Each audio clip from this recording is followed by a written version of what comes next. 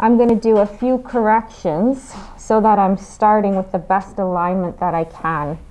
I don't want to start with her locked into a knee hyperextension or locked into a lumbar extension APT of the pelvis, right?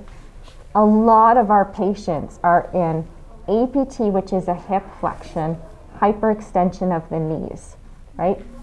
This is their creation of stability, which isn't actually stability, it's a fixation strategy, right? So in order for me to get selective movement of the pelvis, in order to get into a lateral weight transfer, I need to have stability above and below the pelvis.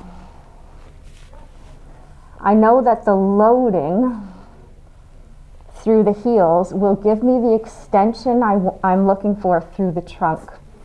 That extension is going to help to offload the thorax from the pelvis so that I can start to gain selective mobility in the pelvis.